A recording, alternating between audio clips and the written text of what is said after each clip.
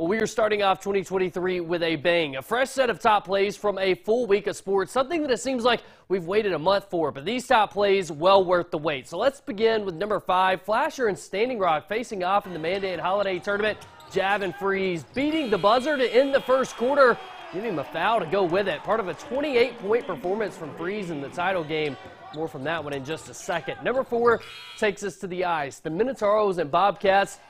Chase LaPizza making some filthy moves, drags it in front, waits for the shot, and scores to put Minot ahead. They go on to win the first of 3 games in a row against Bismarck. Number 3, more hoops action. This time from the top team in the state, 4 wins Minnewacan, and it's dang right before the half, all the way from half court. Bang, just like that, sinking it with ease.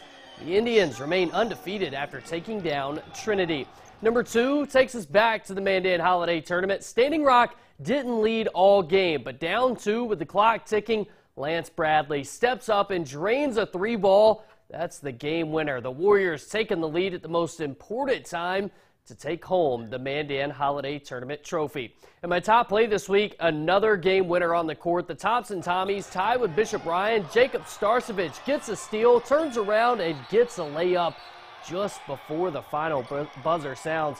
Incredible way to end the game there. A huge bounce-back win for the Tommies over the number 3 team in the state as they get the win, and Starcevich takes home our top play of the week. So we had some exciting ones this week. For sure, that was so exciting. Everybody ran over to him. Cool points for that, like 5 right there.